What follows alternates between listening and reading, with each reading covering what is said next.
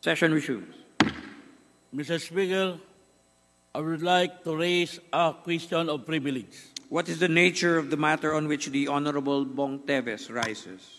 Mr. Speaker, I would like to raise a matter of personal privilege to end the confusion in the media and the public between the representations named in the name of the alleged suspect in the assassination of Negros Oriental Governor Ruel Digamo. The gentleman has 10 minutes.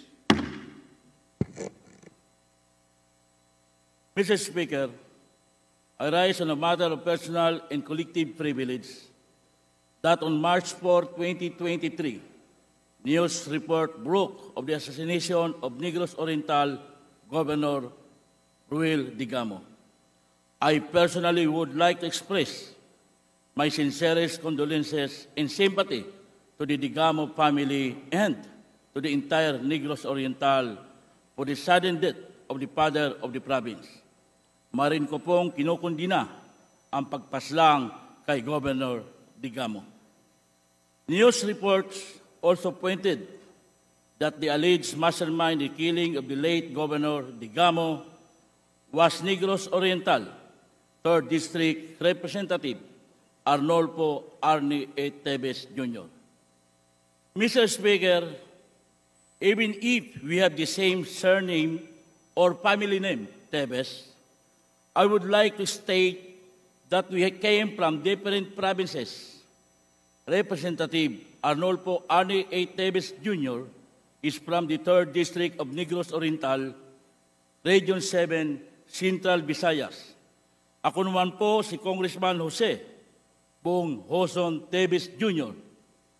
ng TJP Party List na tubong Catanduanes, Region 5, Bicol. Naging Vice Governor ako ng probinsya ng Catanduanes at naging Mayor ng Baras Catanduanes, Region 5, Bicol. Mr. Speaker, I stand before this august body to settle these confusions once and for all, dahil even my family is heavily affected by the news. Wala pong kinalaman o koneksyon ang aming pamilya mula sa probinsya ng Catanduanes, Bicol Region sa isyu ng pagpaslang kay Governor Digamo ng Negros Oriental.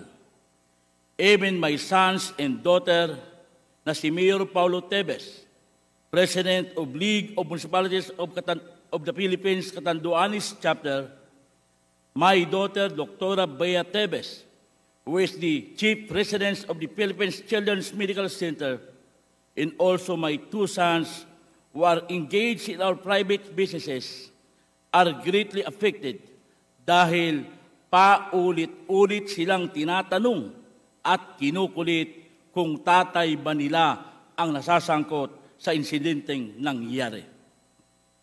I call on every media outlet in the Philippines, especially those covering and broadcasting through radio, television, social media, and newspaper on the Digamo case, to be more responsible and careful na kapag sila ay gumagawa ng balita o headlines, ay pakilinaw po nila ng buong pangalan ng nasasangkot sa kaso dahil may iba pong pamilyang Teves na galing sa ibang lugar na wala naman pong alam sa kasong ito. Mr. Speaker, the address Representative Arnolfo Arnie A. Teves Jr.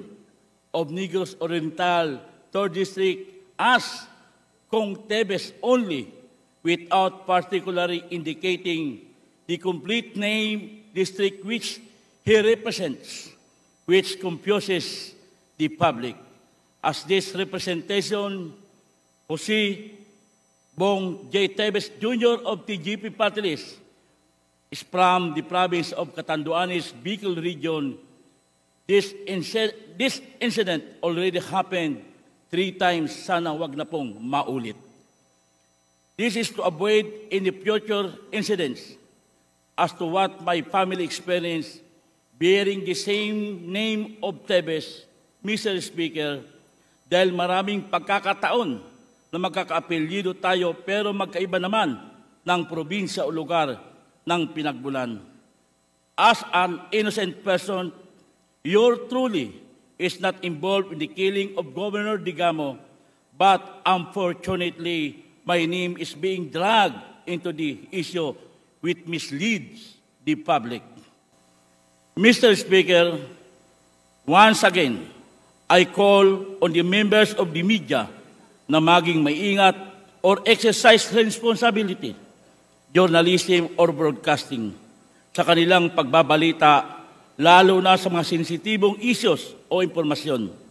Ako po ay umaapila sa kanila na sana ibuuin nila ang pangalan ng nasasangkot sa isyo at kung saan ito nagmula, para maiwasan na ang pagkakalito ng publiko sa ibang pamilya na may kaparehong pangalan katulad namin na hindi naman mula sa Negros Oriental ngunit galing sa Catanduanes, Bicol Region.